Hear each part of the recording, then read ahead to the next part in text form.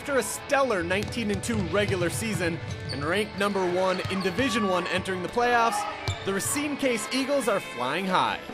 Sky high. It's sky high. We believe in each other, so we know that we're going to have a good time and we're going to go far.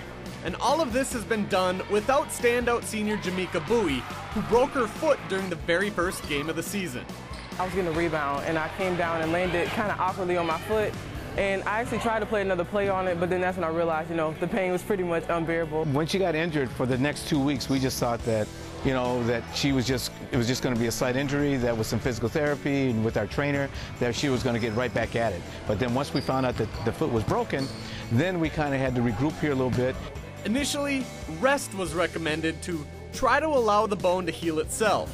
But after a month and a half with seeing no results, Jameeka returned to the doctor.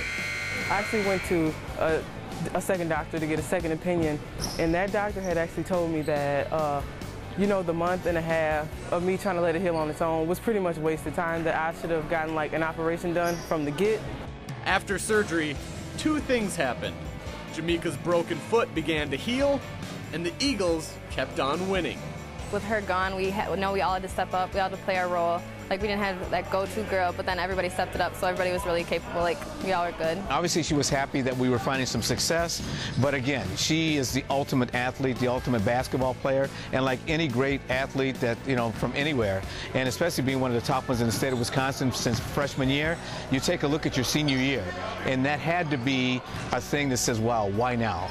It wasn't until the regular season finale that Jameeka was cleared to return to game action, just in time to make a final push to claim that coveted gold ball.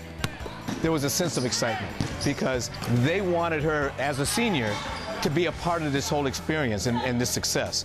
And I think that was a huge piece, is that they were happy to see her back. They were thrilled to see her back. With her, what will we do? We'll do a lot with her, and she's big, and she brings a lot to the team, rebounding, scoring, leadership, everything, so we're much better with her. We honestly feel like the sky's the limit. Honestly, I don't think anyone will stop us but ourselves, from, getting the gold ball. So we're all just, clicking on all cylinders.